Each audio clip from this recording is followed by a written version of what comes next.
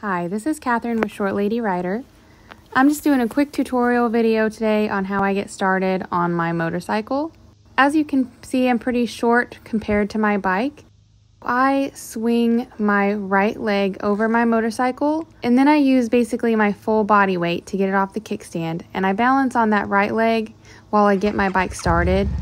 Then I use my left leg to pull up that kickstand and put it into first gear.